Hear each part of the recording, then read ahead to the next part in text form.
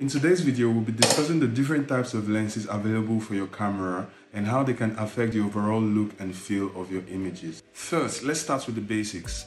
Lenses come in different focal lengths, which help you determine how much of the scene will be in focus. A lens with a shorter focal length, such as a wide-angle lens, will capture a wider range of view, which will give you a more expansive image. On the other hand, a lens with a longer focal length, such as a telephoto lens, will capture a shorter field of view, which will give you a more zoomed-in image for a close-up shot. The aperture of a lens is the opening through which light enters the camera. A lens with a larger aperture will let in more light, which allows for faster shutter speeds and better low-light performance. However, a larger aperture would also create a shallower depth of field, which means only a small portion of the image will be in focus. Now let's discuss the different types of lenses available.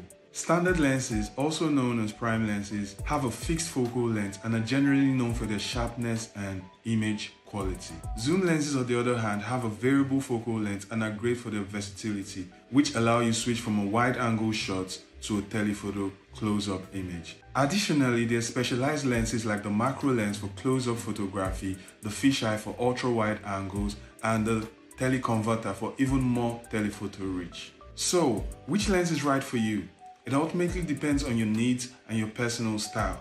Experiment with different lenses so you can see which one produces the feel and look which you desire for your images. Thanks for watching and happy shooting.